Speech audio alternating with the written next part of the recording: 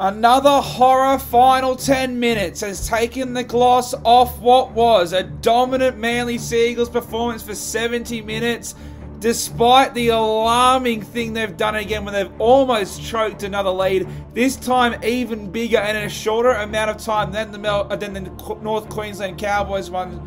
Sorry, they have caused a massive upset. Great to see. Manly have proven that they can stick with these top 4 teams in the past 2 weeks. And they've gotten back to what they were so good at last year. Fast and risky footy. And if you can put enough points up, you can get the win.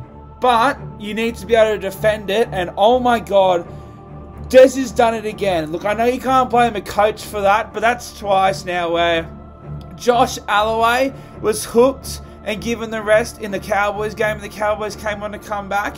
Jake Trbojevic was hooked for the Manly Seagulls, and the Melbourne Storm almost came back. So, look, I don't know if it's the players thinking when Desi makes these decisions that that's the end of the game. If Desi's thinking that, then surely they've got to be home. But something's got to change, because that cannot happen again, especially if they want to go on to play finals football. But still, got to take a lot of confidence in the fact that they dominated the Cowboys for 70 minutes, who could be a top 2 side by the end of the weekend, and they were able to dominate the Melbourne Storm for 70 minutes, who came into this team in the top 2. So Manly proved that they can hang with the top teams outside of the Penrith Panthers, because I just think they're on a completely different level.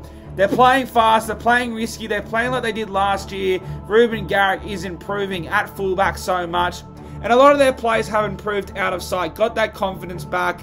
So great job by Desi to get the confidence back in the boys. You'd think that maybe when they lost Tommy for the season, it was going to be a write-off for them. But they're definitely still in the hunt for the top 8. They now move into the top 8 on the live ladder. That'll probably change with some games in hand for the other teams like the Dragons, like the Raiders, who actually play each other, and the Sydney Roosters. But I've got to give a lot of credit to Lachlan Croker. I think he's been the best player on the field, despite Manly losing to the Cowboys and then Manly beating the Melbourne Storm. Big alarming signs, though, for Manly that last 10 minutes. But Melbourne, look, they looked lost without Munster. No alarm bells for Melbourne. We've seen what they can do. And honestly, I still think that they will be in the grand final, but they will not beat Penrith, because Penrith are on a completely different level. But a good performance by some of their players. Pappy was a bit iffy on return, but we saw Pappenhausen last year. It takes him a bit to get back into it.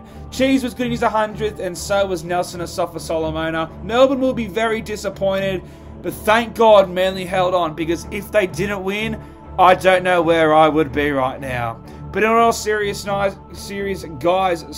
we are on the way to 3,000 subscribers, so please smash that subscribe button if you haven't already. It's completely free. Comment down below your thoughts on the game and smash that like button for more rugby league content.